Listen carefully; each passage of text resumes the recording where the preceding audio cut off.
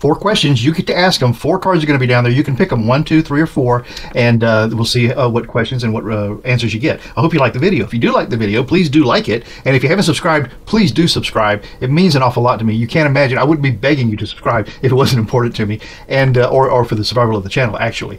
And thank you very much. Thank you so very much for watching.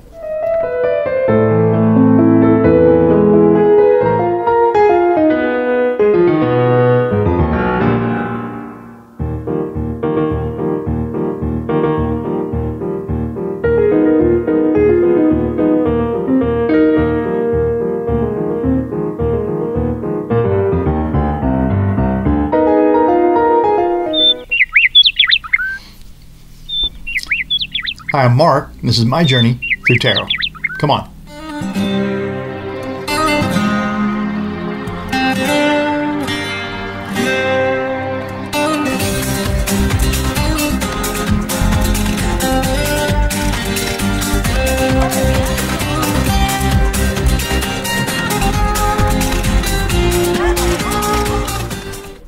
So it's for you. This is all about you today. So just take a deep breath, get yourself situated, get comfortable in your chair, and understand that there's going to be 4 cards laid out. You can choose 1, 2, 3, 4, or all of them, or several of them, and get your question out there. Stop the tape if you need to.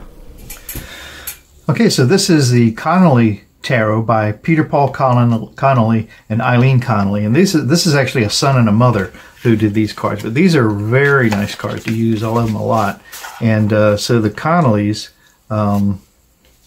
as a matter of fact, the mother's a PhD and is into parapsychology and all sort of things spiritual. And then so she kind of conceived of this thing. Then she got her son, who was born in 1964, but I guess by then he was a teenager. But she got him to design the cards, and he's an artist today. So that's Peter Paul Connolly. So these are pretty interesting cards. I love them. Let me show you how they look. They've just got so much color in them. Apparently he sketched these out with colored pencils before they became finished works of art, and I guess they're hanging in galleries somewhere on the West Coast, if I'm not mistaken. So there you go. So these are beautiful. I love these cards. I mean, they're everything you want to see in a typical, easy to read tarot card. And I put them out like this so that you can take a look at them too. You know, everybody likes to see something different, and maybe you haven't seen these cards laid out like that before. But that's those folks, the Connollys. Okay, so this is going to be a 4-card. You ask the question, you pick 1, 2, 3, 4 of these cards to decide, you know, which of these cards is going to help you with this decision, this issue, whatever it is that you're grappling with. But first, let's take just a moment. Let's do that again. I just like the way that laid out. Let's take just a moment for a bit of meditation.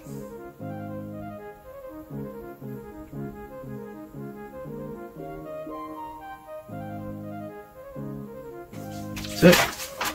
I love that little poem by Consuelo Newton, that little prayer. So, 4 cards. We'll get 4 of these out here so that you can make a choice. 1, 2, 3, and 4. Okay. 1, 2, 3, and 4. So you can pick a card. 1, 2, 3, 4. 1, 2, 3, 4. I always like to remind you, you can stop this tape, and it's a good idea to stop, get yourself something to drink, or just settle yourself, calm your mind, do a little mini meditation to put your question right into the front of your thoughts. 1, 2, 3, 4. 1, 2, 3, and 4. Okay? So we'll stack these over here while we address the number 1. That was your choice. And this is materialism. So this is the devil, actually. So this is telling us that we can be chained to materialism. And it's interesting in this card that we've got the sword, we've got the plan, we've got the cups, and we've got the pentacles all in here. And so this is being chained to those very materialistic things and not being in touch with your karmic balance.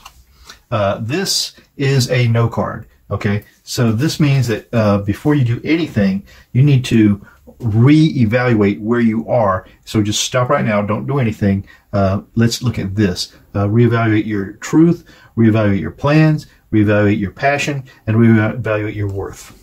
Okay?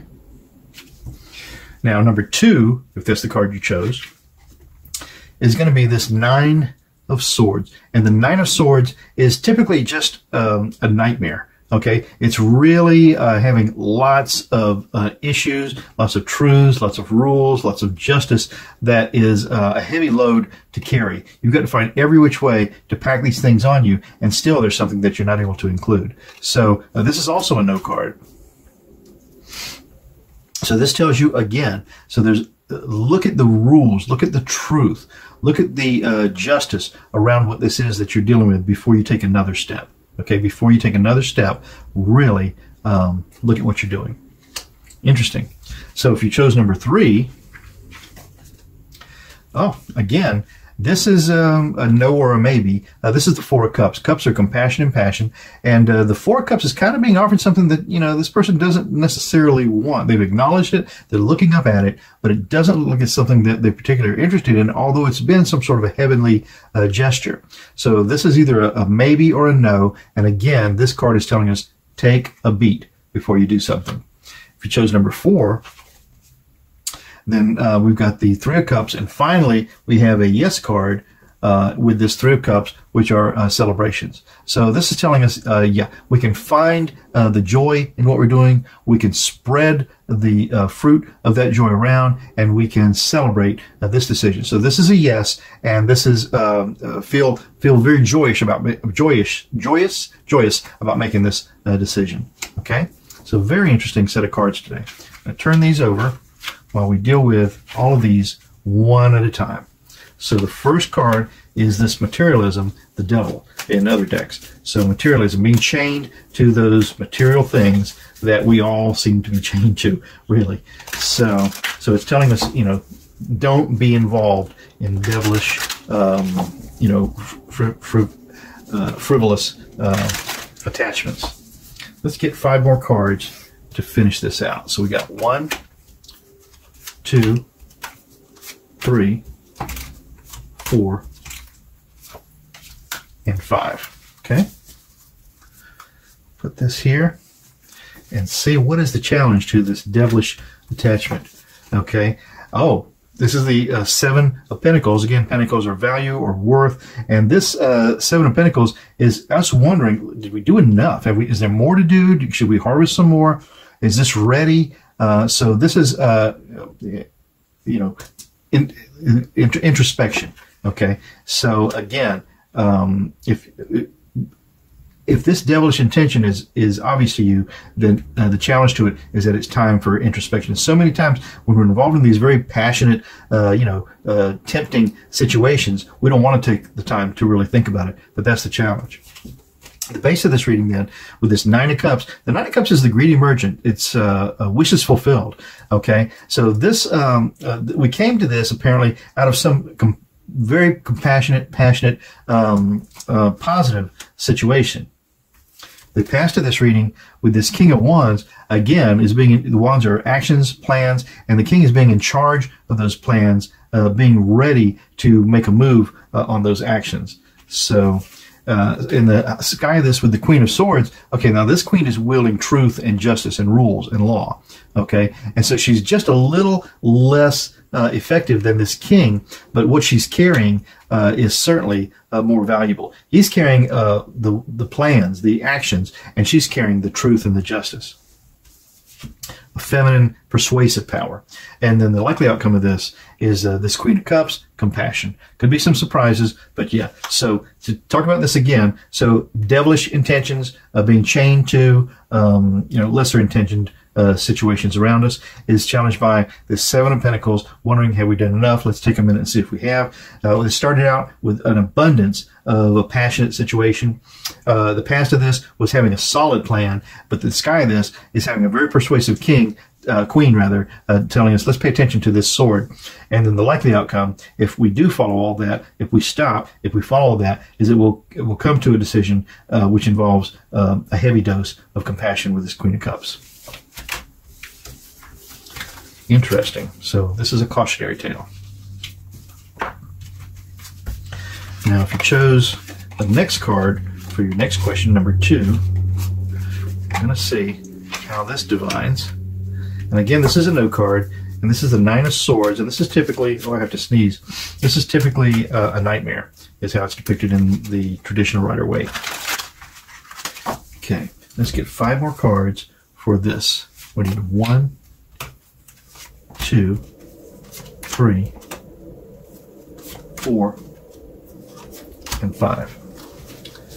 Okay, we'll put these here, work on that energy, and see what is the challenge to this no card, these nightmares. The challenge is the Knight of Swords. Again, the Knight is the member of the royal court that's going to take something and fight for the truth, fight for the justice, fight for the rules, fight for the law. Okay? So this no question is being challenged by the very thing that's such a heavy burden, the truth, the justice, rules, and the law.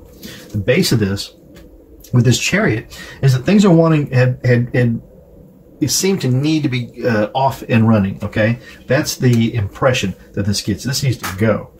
The past, which makes it so hard to say no. The past of this, with this 2 of Swords, is making that choice. And look, the choices are stuck, and they're not easy to make, okay? There's a drum roll waiting for someone to make a decision, which makes it so hard to not make a decision, which is what the advice is here.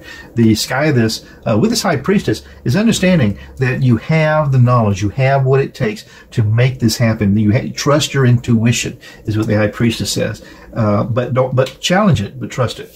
And then the final outcome of this, then, if you follow that good advice, is the 8 of Pentacles, which is the apprentice really polishing his worth, getting his value down pat and perfect. So yeah, if you take a beat, if you pay attention to the rules, the law, the justice, whatever it is, the truth, understand that all this came in a rush. There's a time for a decision to be made, and there's a reason why those swords are stuck right now. And it gives you time to understand your value, your power, your intuition, and once you've done that, then you can feel good about how this thing plays out. No is often the hardest decision to make. For some people no is a standby, but for lots of folks, it's a hard decision. Now, if you chose number 3, then we've got the 4 of Cups, another no card. Maybe it could be maybe, but it's not particularly wanting to take this offer. Okay, it's not particularly liking what emotionally or compassionately seems to be in front of us. Okay, but understand it's given from good intention with that angelic offering. So 5 cards: 1, 2, 3, 4, and 5. Glad that sneeze didn't work out just a minute ago. Okay, so the challenge to not necessarily wanting to move forward is the Emperor. Look, the Emperor is in charge. He's the man with the plan and the will to make this thing happen. So sometimes having this huge force next to you makes it difficult to, take a pause for a moment. The base of this then, with this, is this the 2 of Cups? Yeah, with this 2 of Cups. The 2 of Cups are lovers, and the 2 of Cups are lovers, and so this was some sort of a pairing. I won't say it's a weak pairing, but someone here that's crowned is carrying a little more weight in this decision than someone else. That could be why the hesitation. The past of this, then with this Page of Wands, Wands are actions, plans, moving forward. The Page is bringing this idea. It's a message. He's a messenger to the court with this plan or with this action. So it's a weak offering. It's not something that necessarily has to be dealt with or made a decision on. The King of Wands, well, up in the sky, the King of Wands is telling us, yeah, okay, I've got the plan, and this is how it's going to be. And then the final outcome with this 6 of Swords is moving out of troubled water. So the very fact could be that when you take a beat to really understand this is being offered in good faith, okay? This is being offered. You may not want it, but consider it. Understand that it's your choice to make, being the Emperor.